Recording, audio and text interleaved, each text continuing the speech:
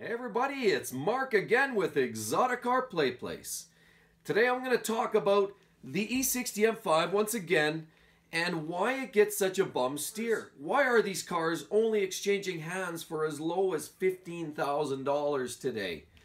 15 grand, 20 grand gets you a fairly decent E60 M5 today. And I know there's been a lot of talk about some of the failures that you see with these cars.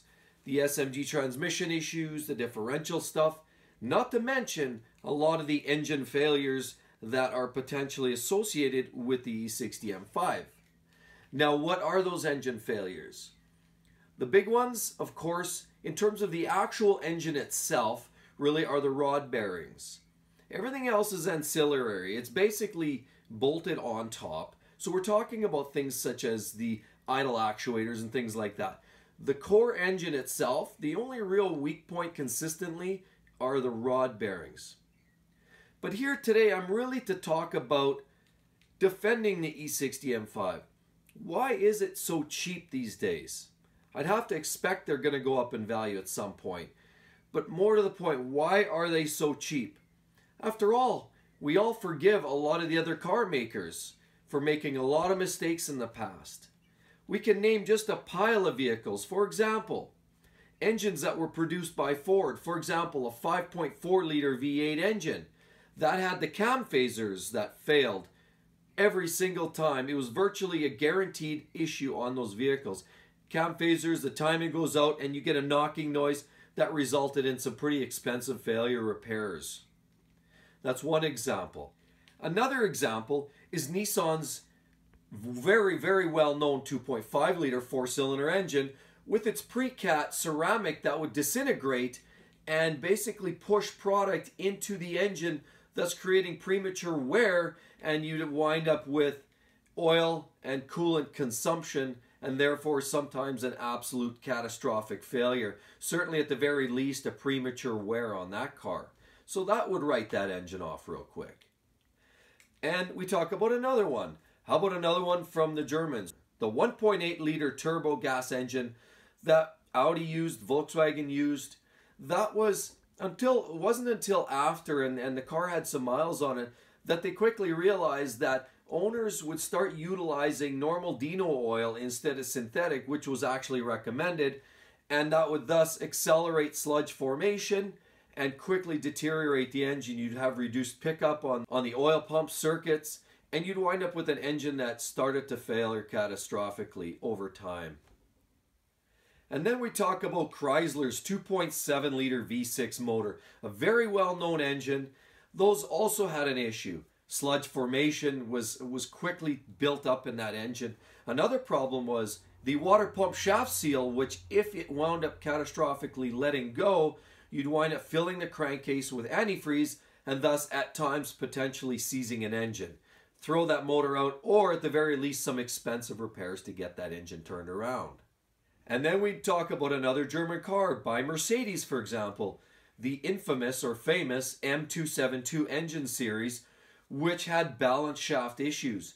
Those would go away. There's some gears that weren't up to snuff. They weren't up to duty cycle. They would wear out, and you'd usually wind up with a catastrophic failure there, which could of course translate into repair bills in excess, well in excess of $4,000 US to turn that around. And then we talk about one of my other favorite cars right over here, the Lamborghini Gallardo. And those were famous for lunching clutches for 5 to 10,000 kilometers. When these cars first came out in 2004, some of the early models, people didn't really understand the best way to drive them to conserve the clutches. But also, Lamborghini provided a really weak first generation clutch, which went away in about 5,000 to 10,000 kilometers. Talk about a poor design, what can you say? That was also a poor construction. Then we talk about Subarus with weak head gaskets, Toyota 3 liter V6 engines with head gaskets that were weak as well. It would start burning antifreeze. How about Dodge trucks? All Dodge vehicles, for example, minivans, the trucks, some of the cars, the transmissions were built in certain ways that they would fail. Apparently there was parts on the inside. I spoke with a transmission expert here recently, and there's a form in which a lot of them fail. there's some kind of retaining part that's on a rotating shaft within the transmission. It turns and apparently it backs out, and as it starts to back out, that pin starts to eat away at other parts and thus winds up taking out the entire transmission over time. And they never lasted very long. So that was another weak point for Dodge. And I give you another great example. Let's talk about a higher end car. Let's talk Porsche. I mean, I've always loved Porsches, and there's no question about it. None of these cars I'm here to criticize.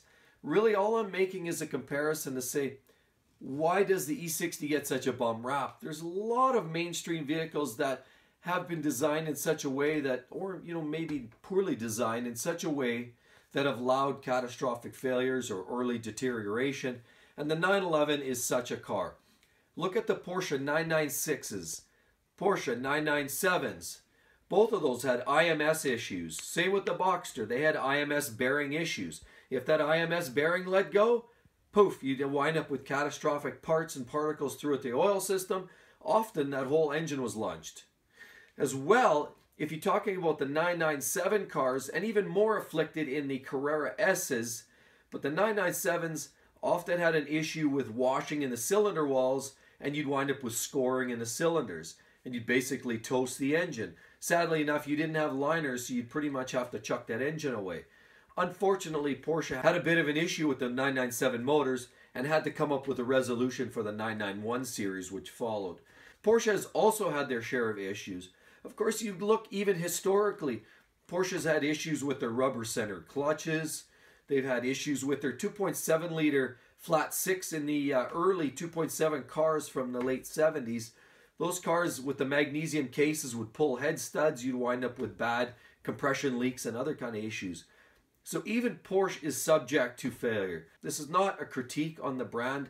Again, I love Porsches. I love Lambos. Dodges. Hey, I have a Dodge pickup truck. A lot of these are great vehicles. What I'm simply doing is defending the E60. Yes, it is not perfect. Yes, there are potential failures. And yes, it's expensive to repair.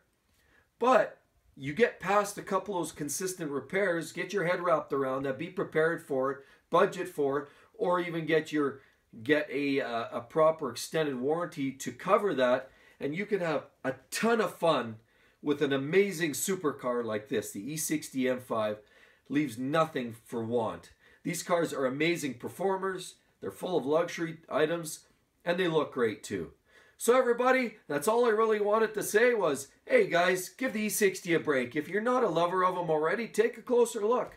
Honestly, I think there's a lot more going for it than that's going against it. So anyway, I hope you liked the video, everybody. We'll make sure we talk to you on the next one. Don't forget to share, like, and subscribe. Tap that subscribe button below if you're not already a subscriber.